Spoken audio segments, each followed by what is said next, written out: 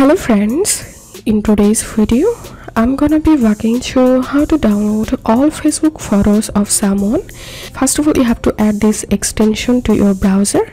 Open your Chrome Web Store and search for bulk image downloader and add this extension and click on this puzzle icon, and from here make sure to pin this bulk image downloader extension. Now go to your Facebook and open your friend's profile and click on photos, and now click on this extension and select current tab, and as you can see, here's showing photos from this profile.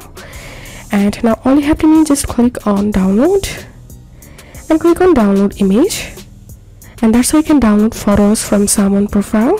If this video helped you, give a thumbs up and please consider subscribe to how to do it. Thank you for watching.